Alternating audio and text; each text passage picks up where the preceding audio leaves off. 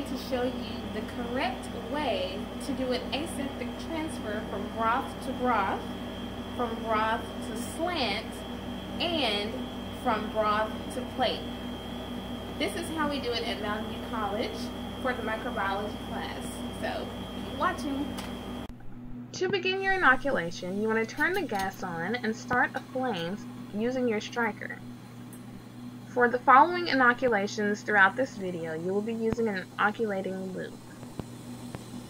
Here I'm going to show you how to do the aseptic transfer from broth to broth. We're going from stock to sterile. Stock meaning where the bacteria is located, and you're going to place it into a sterile environment, which would be the broth in this case. I'm just going to show you the general steps on how to do it. In the next scene, I will show you step by step what I am doing. But for now, just look at the technique.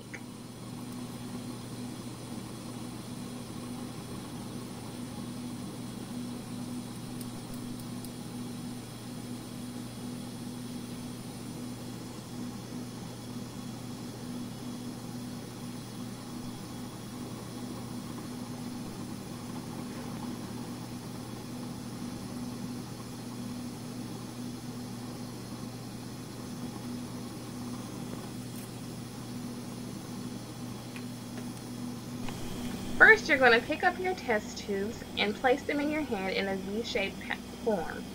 You're going to anchor them with your thumb, and you're going to pick up your inoculating loop and flame it until it is red-orange hot. This ensures that it will be sterile. You're going to wave it off and make sure that it is cool enough for the bacteria to adhere to. You're going to lift the stoppers with your middle ring and pinky fingers. You're going to zigzag the rims of the test tubes into the flame. And you're going to lower your loop inside of the stock test tube, swirl it, and ease it up. And you're going to transfer it into the sterile media. TSB stands for tryptic soy broth. And you're going to repeat the zigzag motion to flame the rims once more. And you're going to replace the stoppers. Flame your loop one more time.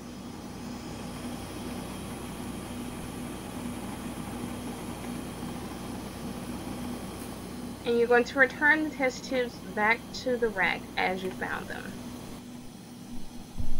Next, I'm going to show you how to transfer the bacteria from a broth media into a slant media. This is called NAS, which stands for Nutrient Agar Slant.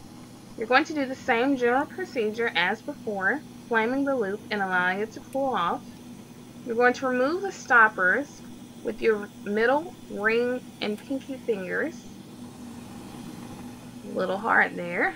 You're going to flame the rims of the test tubes, and you're still going to swirl out the bacteria as before when you're using a broth. However, when you get to the slant, you do not want to pierce the media.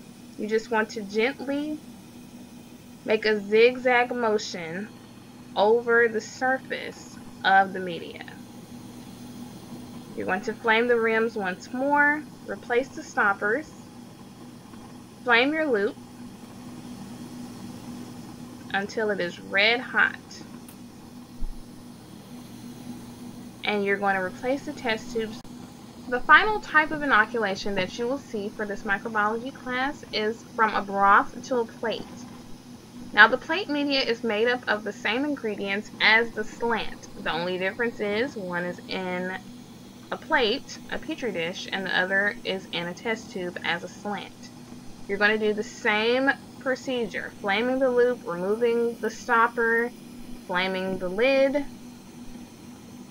and swirling out the bacteria from your stock solution. You're still going to flame the rim as well, replace the stopper, and you're going to be done with that test tube. You're going to slightly raise the lid of the plate, a half an inch at the most. And you're going to zigzag the motion, or whatever type of street fit you've learned, flame your loop and you're done.